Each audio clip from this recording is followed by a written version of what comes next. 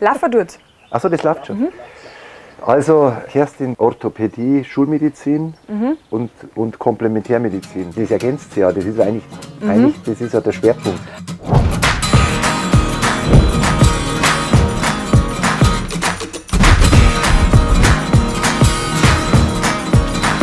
Hallo, willkommen auf der 7P Ranch. Ich freue mich sehr, dass ich heute Dr. Markus Aschenbrenner bei uns auf der Couch begrüßen darf. Markus ist ja, der kommt, wenn es bei uns kracht und scheppert, ist Fachtierarzt für Pferde und hat Zusatzausbildungen in der Komplementärmedizin. Markus, herzlich willkommen. Hallo Kerstin, danke für die Einladung. Jetzt haben wir gerade schon gehört, Komplementärmedizin. Magst du da mal näher drauf eingehen? Was ist denn das? Und ja, erzähl gerne was dazu. Ja, Komplementärmedizin heißt eigentlich ergänzende Medizin. Und da kommt eigentlich alles drunter, was man früher unter alternativer Medizin verstanden hat. Alternative Medizin ist jetzt kein so gewünschter Ausdruck mehr. Also da gehört alles rein wie Akupunktur, Osteopathie, Homöopathie, Chiropraktik und so. Deine Leidenschaft neben den Pferden ist ja die Bewegung und der Bewegungsapparat der Pferde. Magst du vielleicht da was dazu sagen, was so ja, deine Schwerpunkte in dem Bereich sind? Ja, das hat schon eigentlich angefangen in meiner Assistentenzeit. Da war ich ja schon in einer Sportklinik für Pferde, hatte ich sehr viel Glück, da hinzukommen. Und da hat mich eigentlich das Thema Bewegung schon ziemlich gepackt. Und da habe ich aber auch schon ein paar so Schlüsselerlebnisse gehabt, als ich verschiedenartige lahme Pferde über den Hof traben sah und ich von vornherein schon merkte, das kann man jetzt mit keiner Spritze irgendwie beheben. Dann da war ich schon nach 1-2 Jahren guter Ausbildung schon manchmal kurz vorm Aufhören. Okay.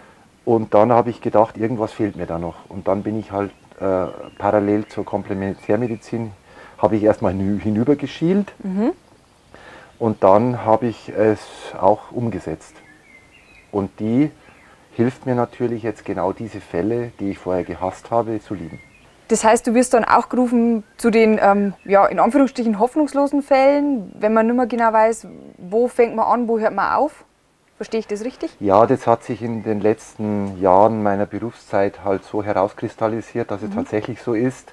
Und zwar hat es aber jetzt nicht so den Grund, dass ich jetzt der große Guru bin, sondern das ist einfach die Erfahrung und einfach der Werdegang im Berufsleben, wo man einfach von Jahrzehnt zu Jahrzehnt mehr geschätzt wird. Und das hat den Grund, dass ich einfach sehr häufig auch als 3., 4. oder 5. Instanz gerufen werde. Ja, und das freut mich auch. Ich weiß es ja bei uns bezüglich der Berittpferde. Markus ist oft bei uns am Stall, wenn es um die osteopathischen Behandlungen geht. Ich schätze das auch wirklich sehr, weil man halt einfach besprechen kann, wo hakt es, sich die Pferde genau anguckt mit der natürlichen Schiefe, was kann man verbessern. Gibt es da Entwicklung? Du bist ja jetzt doch schon lang unterwegs oder ein Vergleich zu Sportpferde und Freizeitpferde, dass es in dem Bereich mehr Blockaden am Pferd geht, wenn ich es jetzt einfach mal so erkläre, oder dass es den Freizeitpferden tendenziell besser geht als den Sportpferden, oder geht es allen gleich gut? Kann man da irgendwie ja, eine Einschätzung deinerseits? Da habe ich eigentlich eine ganz einfache Antwort drauf. Und zwar ist die Antwort die, dass quasi derjenige, der das Pferd handelt oder besitzt, der ist eigentlich der es dem Pferd schön macht oder nicht schön macht. Okay. Das heißt, ich kann es jetzt nicht nach Reitweisen kategorisieren, sondern ich würde sagen, einer, der pro Pferd ist, ob das jetzt ein Sportreiter ist oder ein Freizeitreiter, der macht es richtig, das ist genau meine Wellenlänge. Und einer, der das Ganze aus Profit macht, zum Geld verdienen, zum Erfolge haben und das Pferd links liegen lässt, der ist nicht meine Wellenlänge. Ich hatte Glück, dass ich eigentlich diese schulmedizinische, orthopädische Seite sehr gut lernen konnte von meinem früheren Chef. Und deswegen maße ich mir auch an, ausdiagnostizierte Krankheiten zu benennen und zu erkennen, weil ich weiß, wo die Grenzen sind. Und das habe ich halt meiner Ausbildung zu verdanken. Und die Kombination mit der Komplementärmedizin, die ich versucht habe, genauso professionell und hochkarätig zu lernen, dass das einfach die ideale Ergänzung ist. Und in dieser Arbeit habe ich festgestellt, dass es ganz viele Pferde gibt, die beides gleichzeitig haben. Und für mich hat da klar die Schulmedizin Vorrang. Wenn ich irgendwo ein klinisches Bild nur im Ansatz erkenne, dann hat es für mich Vorrang. Und ich versuche erstmal die Schmerzen und die Gelenkserkrankungen und so weiter in den Griff zu bekommen, bevor ich mich dann an Feineinstellungen wie Osteopathie oder so wage. Langweilig, glaube ich, wird es dir nicht. Glaube ich auch. Ja, dann kommen wir doch noch auf die Haltung. Da bist du jetzt ja doch also in vielen Stellen unterwegs. Beziehungsweise würde mich hier auch wieder die Entwicklung interessieren, als du angefangen hast. Du warst ja früher auch Springreiter, wenn ich es richtig im Kopf habe. Ja. Wie war es damals, wie ist es heute? Das war eine wahnsinnig rasante Entwicklung, also auch in meinem Kopf, also nicht nur in der Pferdewelt selber, sondern auch in meinem Kopf. Also ich denke heute ganz anders als früher. Früher hatten wir halt Ständerhaltung, wo die Pferde mit Ketten angebunden waren am Halfter noch. Das war in den 70er Jahren. Ich bin mein letztes Turnier 1976 gegangen und wir dachten, dass wir die Pferde artgerecht halten. Und Koppel, ja, manchmal und so. Und dann kam so Ende der 70er, Anfang der 80er Jahre so ein bisschen auf, dass es Ställe gibt, wo Pferdeboxen drinstehen. Und wir haben versucht, das nachzumachen und haben aus den Ständern einfach einen Zwischenstand rausgenommen und die vorne zugenagelt und dann hatten wir auch eine Box. Dann haben wir gemeint, wir sind jetzt am höchsten Punkt der Pferdehaltung angelangt. So, und da war ich aber noch ein Kind. Und jetzt zurückblickend erkenne ich die ganze Entwicklung mit Paddockboxen und Offenställe und Ganzjahresweiden und so weiter. Und ich habe ja auch selber auch Pferde. Und lange Rede, kurzer Sinn, die Pferde stehen ganzjährig auf der Weide und werden eigentlich nicht mehr geritten, weil sie ein schönes Sozialkontaktleben haben. Und wenn man hingeht, wenn man die besucht, dann schauen sie einem kurz von der Seite an und dann laufen sie wieder zu ihren Freunden. Also ein sehr, sehr schönes, offenes Leben für eure Pferde. Die Haltung im Offenstall in Gruppen, ist das für dich auch die gesündeste Haltung?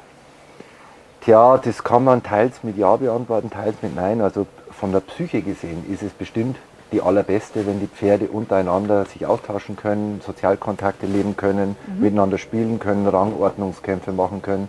Das ist mit Sicherheit von der Psyche her das Nonplusultra.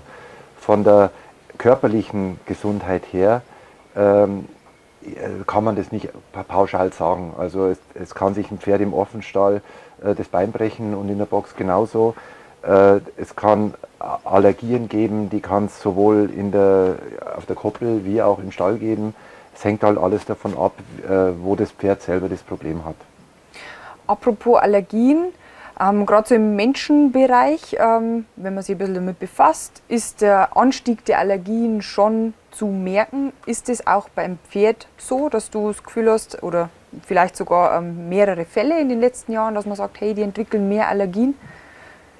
Ja, das kann man eindeutig mit Ja beantworten. Also das wird immer mehr und mehr. Das ist jetzt meine persönliche Statistik in 30 Jahren Beruf.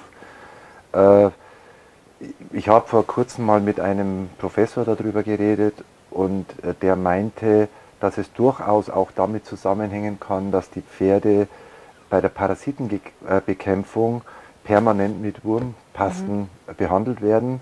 Und sehr viel vom Immunsystem sitzt ja auch im Darm. Und ob das jetzt so stimmt oder ob man das unterschreiben kann, weiß ich jetzt nicht. Aber es war zumindest ein Professor, der wissenschaftlich arbeitet. Also die Allergien im Atemapparat, die sind eindeutig überwiegend. Als wie Hauterkrankungen. Sonst fallen mir gar keine Allergien mehr ein, die jetzt eine Rolle in der Praxis spielen würden. Und ansonsten Wohlstandskrankheiten?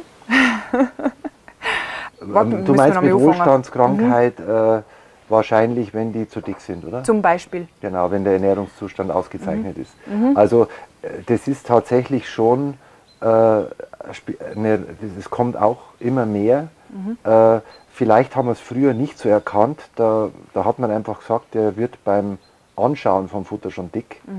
Und heute weiß man halt, dass es eine Stoffwechselerkrankung ist, wenn bestimmte Rassen wie die Haflinger oder Kaltblüter oder Noriker und so weiter, dass die sehr schnell eine Art Zuckerkrankheit entwickeln können, die vergleichbar ist mit dem Diabetes Typ 2 bei Menschen, also ein erworbener Diabetes, eine erworbene Zuckerkrankheit. Und wenn du dir grundsätzlich was wünschen könntest, beziehungsweise hast du vielleicht Tipps für die Pferdebesitzer, wie man das vermeiden kann, dass man eben in einer Wohlstandskrankheit rutscht? Was könnte man aktiv tun als Pferdebesitzer? Also wenn du jetzt mit Wohlstandskrankheit, also dieses EMS oder diese Adipositas bei den Pferden, die sehr häufig zu betrachten ist, sieht, dann kann ich nur empfehlen, von diesem Idealbild oder von diesem Wunschbild des Menschen, ein Pferd auf der grünen Wiese stehen zu haben, Abstand zu nehmen. Das ist jeder Laie, der ein Pferd hat, der wünscht sich das Pferd auf der grünen Wiese. Und das ist genau die Krux. Er müsste erstmal informiert werden darüber, was er für ein Pferd hat. Hat er eines, was in diese typischen Rassen hineinfällt, dann müsste er sich entweder informieren oder aufklären lassen, was er da zu tun hat. Und das gleiche Problem, das kann man ja in die ganze Pferdehaltung hinein interpretieren. Also jeder, der ein Pferd versorgen muss oder ein Pferd besitzt, sollte eigentlich sich so gut informieren, dass er weiß, wie er das Pferd am besten hält. Vielen Dank, Markus. Und als Abschluss würde mich noch interessieren, wenn du einen Wunsch frei hast, was würdest du dir für die Zukunft in der Pferdewelt wünschen? Ja, das ist eine sportliche Frage. Also ich würde mir zutiefst wünschen, dass alle, die mit Pferden zu tun haben, im Sinne der Pferde zusammenarbeiten, besonders die Profis, die Pferde therapieren oder trainieren oder so, dass die interaktiv nicht gegeneinander arbeiten, wie ich es eigentlich sehr häufig erlebe in meinem Beruf, sondern dass alle miteinander arbeiten. Das wäre nicht nur für die Pferde gut, sondern für die Menschen genauso, das wissen die bloß noch nicht. Vielen Dank. Ich danke euch sehr fürs Einschalten. Ich hoffe, es hat euch gefallen. Wer noch mehr Infos zu Markus und seiner Arbeit haben möchte, wir blenden euch natürlich auch jetzt wieder gerne den Link ein. Bis zum nächsten Mal.